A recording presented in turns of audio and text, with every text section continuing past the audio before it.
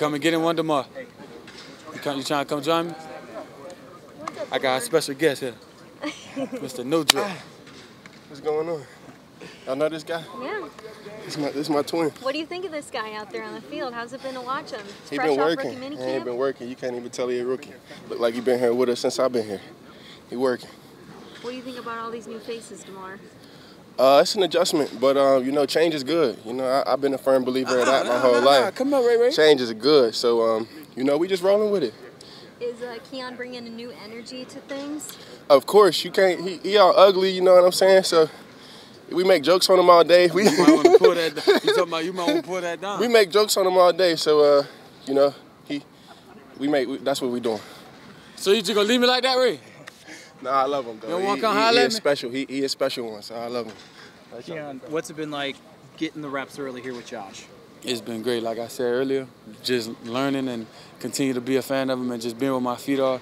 I like to compete, man. The way he throw the ball is everywhere you need it to be, plus more. So I just got to go out there and, you know, do my job, which he makes it very easy, catch the ball and get up the field, make somebody miss. I know it's been so early, but do you feel like you've already developed a little bit of chemistry with him? I love some. You know, that's a thing that comes with time. Day by day, it gets better and better. As you pick up more and more of the playbook each day, it's gonna get there. You know, we got a long season. I know a lot of people wondering about the bracelet. Can you give us the backstory of that? So I think what it was last week or the week before. I think my first week, I had like 12 to 15 envelopes and different things in my locker, and I was opening them, going through them, reading what people had to say. And a kid had some nice little bracelets. One said "Let's go Bills," and another one say "Just go Bills." I was like, and you see, like 9 or 10 or something like that. I'm like, I couldn't do that at 9 or 10. I wouldn't have thought about that. I'm like, that was very creative. So I just started wearing them, and I don't really take them off. Just appreciative of the gift. Have you spoken to the boy who sent them to you? Nah, I ain't really had time to reach out. I've been in that playbook, try to get here and be better. I think you talked about it at rookies, like the fact of putting on your helmet, there was chills. Like, is it another step of reality setting in of now you're catching passes from Josh and the whole team's here?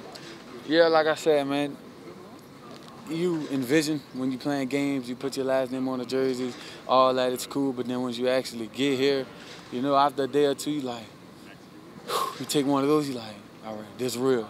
But every time you step on the field, I just do what I have to do. It's like, it's a mode you get in. When I get off it is when I really realize, like, I'm really just thankful God got me here and let me get to this point of my dream and being able to live it out. And it's overall, like I said, man, it's a dream come true. Keon, mindset is everything as you guys are trying to prep and work and get ready for this upcoming season. What type of mindset do you have in OTAs right now?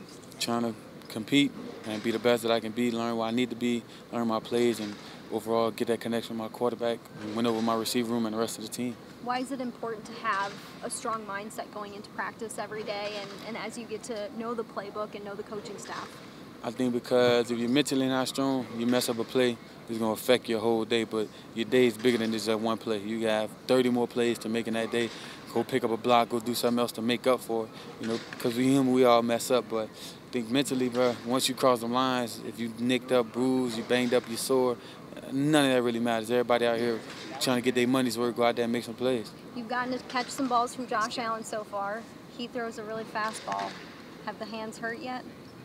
That's when I keep asking, who's saying that? Hey, Valdez, he throw the ball hard or something?